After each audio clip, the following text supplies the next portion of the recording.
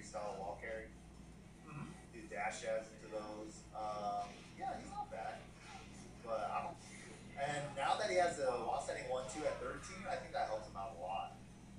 Feng Wei was standing 1-2 is 13 frames. Kind of ass for everything. It was just wall standing 4 for 11 to 14, and then 14 against wall standing 1-2. Right. So now they made that wall standing 1-2 13 instead of 14. Yup. Helps out. Yeah, definitely. And the third hit is like delayable. Yeah, the third hit now gets free shoulder on counter hit.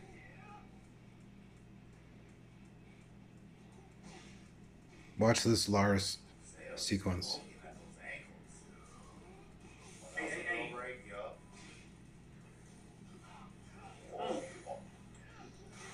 Oh no! Full combo off an unblockable.